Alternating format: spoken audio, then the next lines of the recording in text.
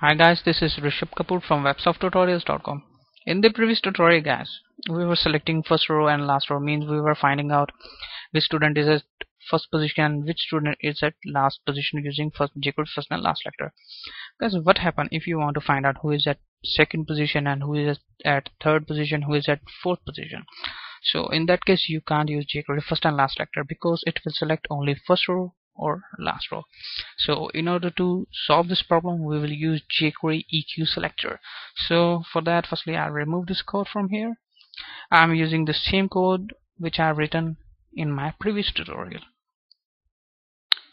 So I'll go to my external jQuery file. So I write $, then two brackets and two single quotes. Inside this I will type li because I'm selecting it from list items, then colon, then EQ, then two brackets. Inside these two brackets I will type the index of that row. So you know guys, index always start with 0. So Rishabh has index 0, Kamran has index 1, and Nathan has index 2. So Kamran is at second position and and its row index is 1. So I'll write 1 and then dot add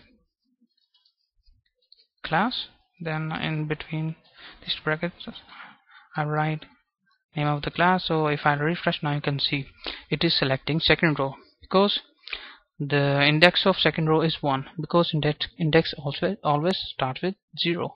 So if I want to select the name of the person who is at third position, so in that case I will type 2 because row 3 has of index 2, index 0, index 1, index 2. So guys, this was about how to select nth item or nth row using jQuery. So thanks for watching this video guys. Don't forget to subscribe my channel to get recent updates about my videos. Let's see you in the next tutorial.